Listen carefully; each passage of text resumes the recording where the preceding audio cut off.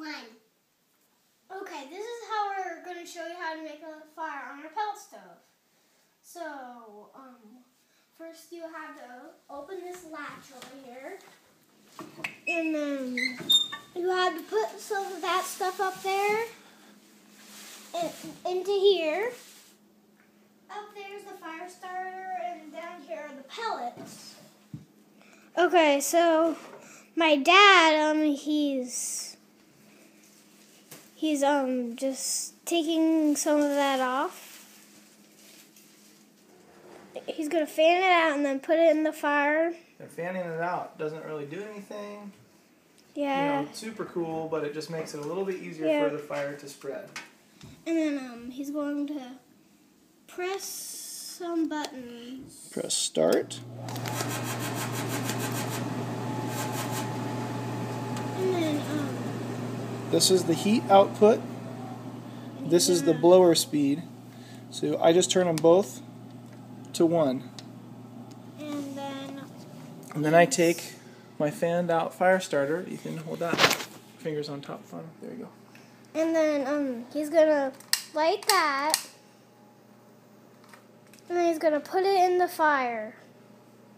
And I put it fan part, let it burn just a little bit, get it started.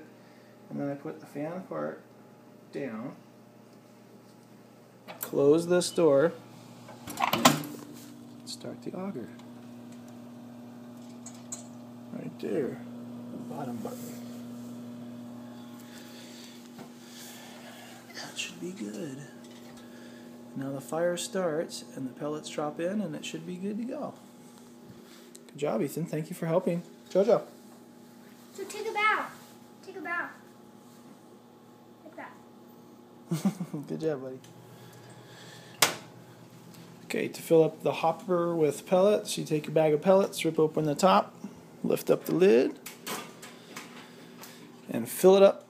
This little mechanism here it'll get hot. It's not hot right now because I just started a fire, but just pull it up once or twice, and that kind of cleans off the top grate or the blower area. So let's adjust the flame to make sure that it's not going to fill up with pellets and it'll burn them all. So down here to the left of the pellet stove, there's a little knob, and you just pull that out about 1/4 of an inch. And if it's a strong flame, it won't be like a rolling flame. It'll be real spiky like that. So here's more of the rolling flame, and that won't burn all the pellets. Pull it out 1/4 of an inch, it turns like that. A little bit quicker flame. So that's it. To turn off the stove, all you have to do is open your little control panel door here and push the hopper off. Pellets will stop dropping in and the fire will go out by itself, the fan will stop by itself.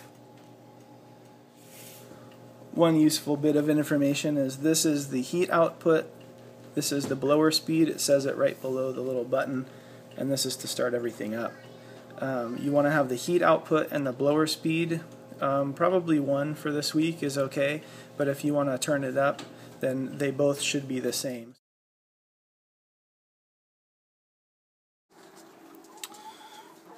Hello. Alright, so this is how to feed the chickens, the dogs, and the cat. We've had a problem with the chickens here. Oh, there goes Boomer, chasing them away. We've had a problem with a few of the chickens when they know that the cat's getting fed.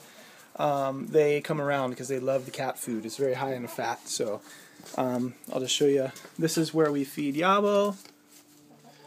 In here, in her little cave, and her little house. And so we just take off the Folgers can and fill it up just a little bit because the chickens will eat what she doesn't. So and yeah, here they are waiting for me. So what I do is after I feed Yabo, so to kind of discourage them from stealing her food, is I will grab in this cabinet, if you can see it, in this cabinet, I have a scooper that I'll fill up with a little bit of chicken scratch or chicken food, and then I'll take it over close to the shop so that they're out of the way.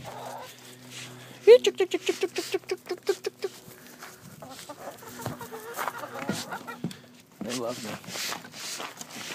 They love me. All right, here you go, girls. That'll keep them away for a while. Now to feed the dogs.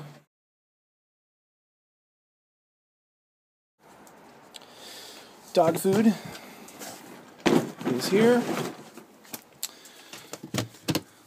Boomer back. Okay, what I'll do is I'll take the cup, fill it up, kind of like a heaping cup. Wait. Sit down. Sit down. And then we'll pray. Lady, sit.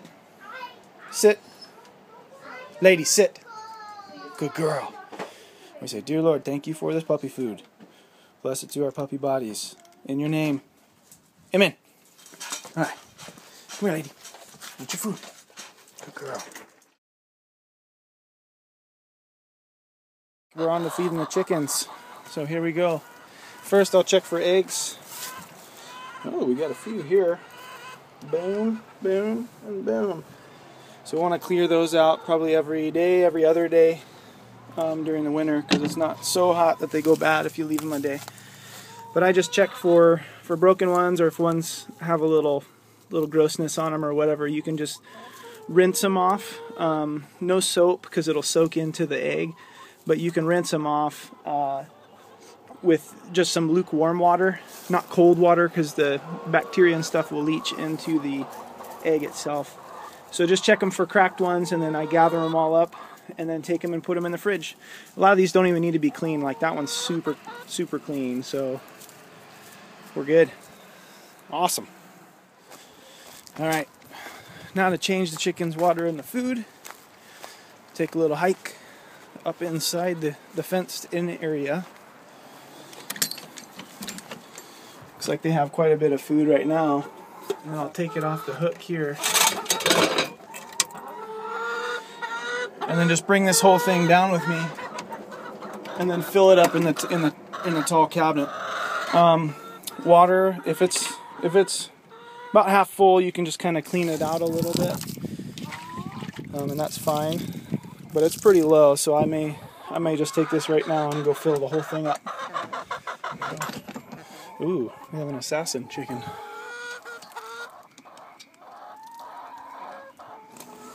Okay, now for changing the chicken's water. At the same time, it's kind of hard to do with one hand. At the same time, I will fill up the dog's water.